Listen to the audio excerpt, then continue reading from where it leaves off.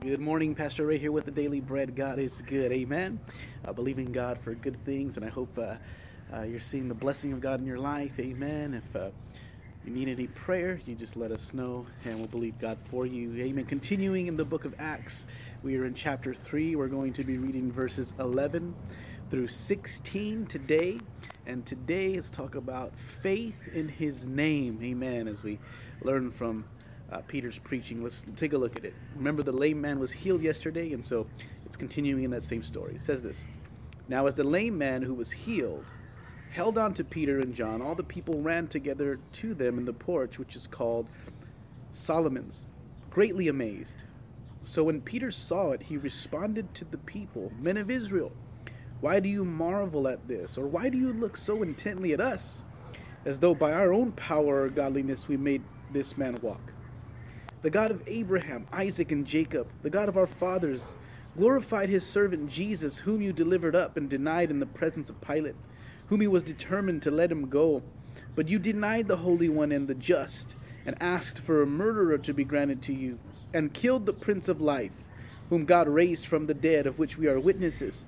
And his name, through faith in his name, has made this man strong, whom you see and know. Yes, the faith which comes through him has given him this perfect soundness in the presence of you all." All right, so first thing, let's consider Peter. What are you doing, Peter? Man, something has changed in Peter, hasn't it? This is Peter. This is the same one who ran and denied Jesus 3 times, the same one who, when he was confronted by a girl, started to cuss and curse, saying he didn't know Jesus. But now that he's in the middle of those who killed Jesus, he's standing firm. What happened? I'll tell you what happened. The Holy Spirit filled him.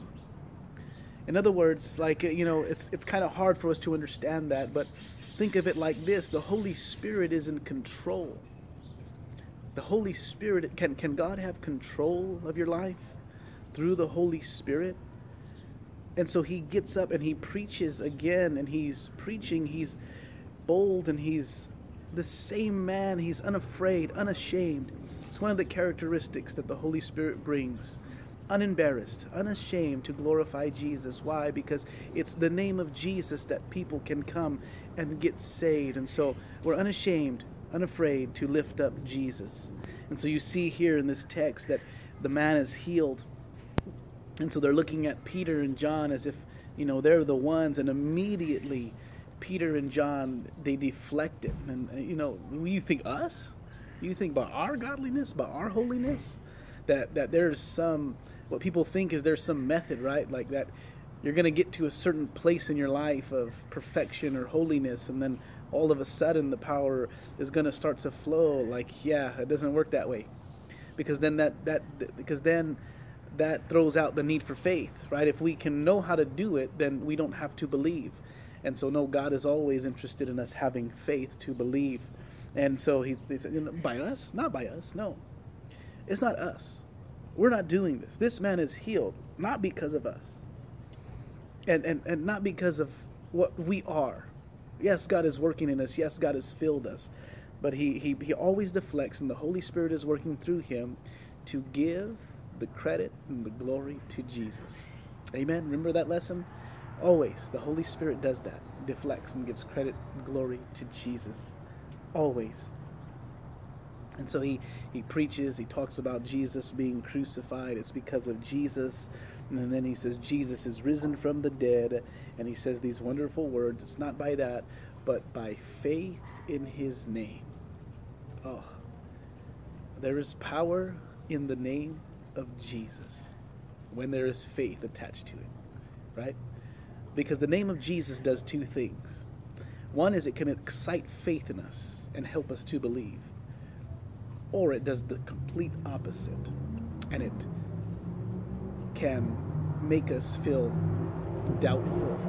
Some people hear the name of Jesus and they're filled with unbelief. So much unbelief that, that God can't move. Others, when they hear the name of Jesus, it's like, yes, God, speak it. Yes, the Holy Spirit. Jesus. Oh, the name of Jesus, right? We could talk about any other name. We start talking about Jesus and things begin to change. things begin to change. Philippians chapter 2, verse 9 through 11, it says these words. Therefore God also has highly exalted him, and giving him the name which is above every name, that at the name of Jesus every knee shall bow, and those in heaven and those on earth and those under the earth, that every tongue should confess that Jesus Christ is Lord, to the glory of God the Father. Jesus Christ, the name above all names. There is no other name like Jesus. It's all about Jesus and glorifying him, the Holy Spirit working in power. Why? To give glory to Jesus. Not to make us special, to make us anything, but when the Holy Spirit comes, it's always to point people to Jesus. Power is released to point people to Jesus. The gifts of the Spirit are given to point people to Jesus. The fruit of the Spirit is given to point people to Jesus. The Holy Ghost working in power and signs and wonders is to give the glory to Jesus. And then he says by faith. And then he says faith that comes through him. I didn't want to leave that out because there is actually, one of the gifts is a special faith. Because there's faith like we can believe, right? We can believe and we have faith like that, but oh boy, there's faith that can move mountains. And there's a gift of faith like that from the Holy Spirit. And there's people like that. They have an extraordinary amount of faith. And it's like, yes, I want to get around that. This faith. 1 Corinthians chapter 12, verse 9. Let's look at that. To another, the gift of faith by the same Spirit. Faith. Faith.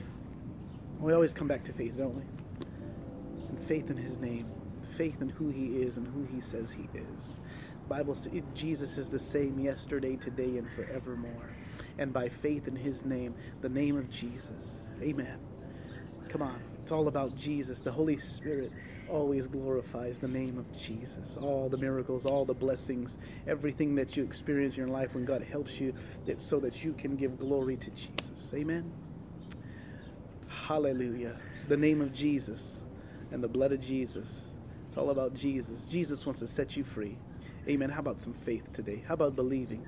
Maybe you should pray in the name of Jesus. God, help me today. In the name of Jesus. Amen. Come on, let's ask God today for help in our lives. And let's glorify him. In Jesus' name, amen.